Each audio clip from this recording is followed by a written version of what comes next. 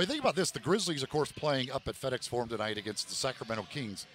Between the two teams, there's only 15 healthy players.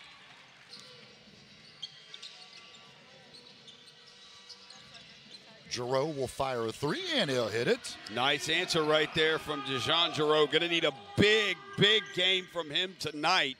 Ejected out of a church league game because of my flopping abilities. That's amazing. Jarreau inside, follows his own miss with 1 second to go. Banks it in. Pad those stats.